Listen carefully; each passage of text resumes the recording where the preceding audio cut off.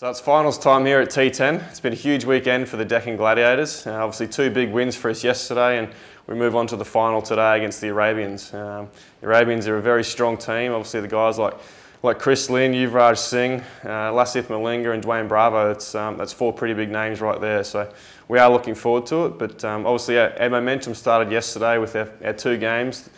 2 do-or-die matches that we needed to win yesterday, and every game someone managed to stand up, as has been I suppose the theme for us right throughout the tournament, is that we've got such a strong and deep batting lineup and various excellent bowling options that at any time anyone in our team can stand up and take the game on, which is happened in both games yesterday.